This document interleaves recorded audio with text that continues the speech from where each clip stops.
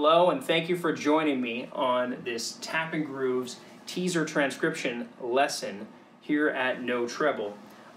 It is a teaser for my latest book, Tapping Grooves Volume 1, which is a collection of 27 tapping grooves that emulate the sound of a rhythm section, all on your bass. Just you and your bass, you can create these amazing grooves, and they go from easy until very difficult.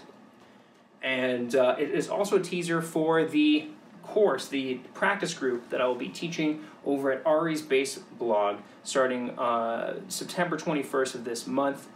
And all the details and the link is in the description. And that's a 10-week course. We'll be learning some of these grooves together, as well as some other original ones, and some more technique behind tapping, how to do it, so you can do it on your own, especially during the pandemic when you might be still locked inside a lot. It's a great time to explore this kind of stuff.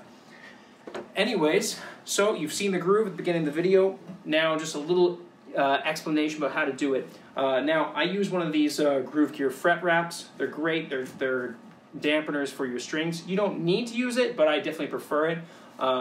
It really helps manage any extra ringing when you're doing tapping and both your hands are busy at that time.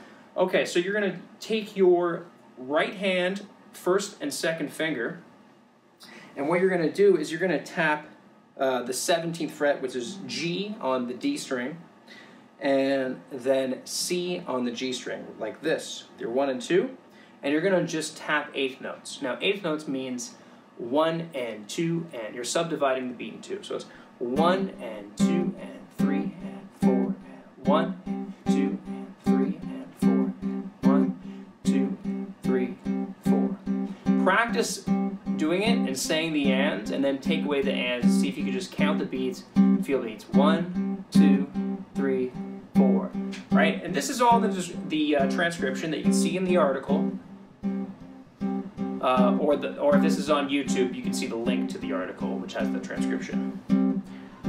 Okay, and then your bass is going to play a line, okay?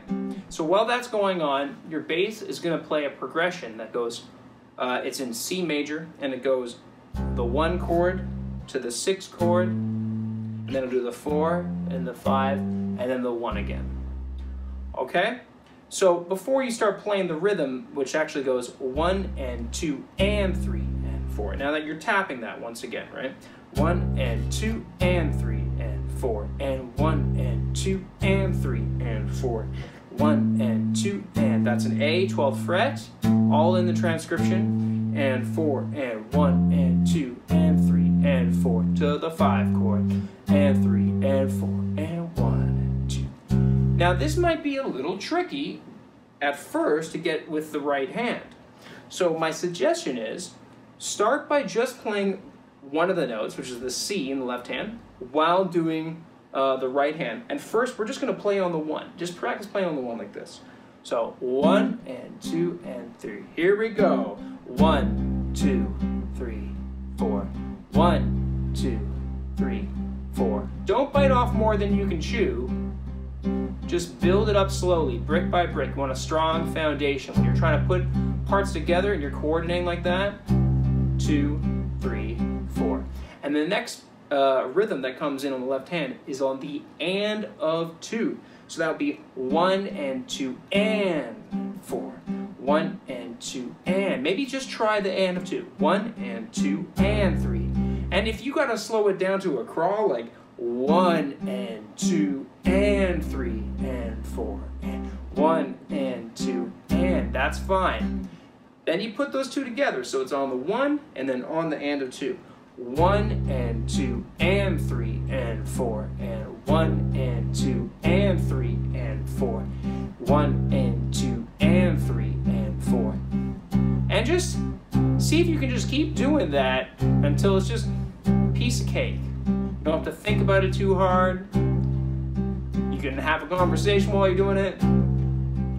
And then see if you can switch the notes, okay? So maybe practice the other bass notes separately as well. So practice the second bass note, which is A, which is the 6th chord, with the pattern on the right hand. And just stay there for a while. Then practice the 4 on its own. 1 and 2 and 3 and 4 and practice the 5 on its own. The idea is you piece things together slowly, because sometimes the whole is going to seem a little bit unachievable at times, and so you just got to break it down. Because basically, you know, whenever something seems too difficult, you can always break it into small achievable steps, which then amalgamate into the whole that you're looking to get. And that's something you can take with you whatever you're learning. If you're learning how to play a Michael Brecker solo or whatever, you could do the same concept. Break it down into small chunks and then piece it all together. All right, so when you finally piece it all together, you'll get this.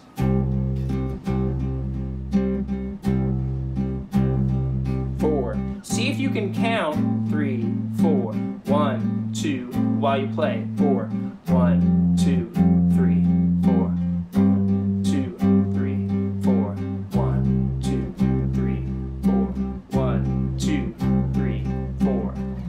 All right, once again, I hope you enjoyed this quick lesson, and if you're interested in getting the book, you can check it out, and the link is in the description below. It's on Amazon. And then, of course, love to see you at the practice group over at Ari's Bass Blog.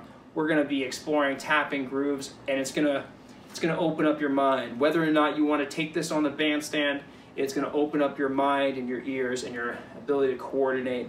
When you're playing a very simple gig, your ears are going to be much more open to hear, hey, what is someone else in the band playing? All this stuff. So it's going to be, I think it's going to be really helpful to you. And that's it. I've gone on for too long. See you around.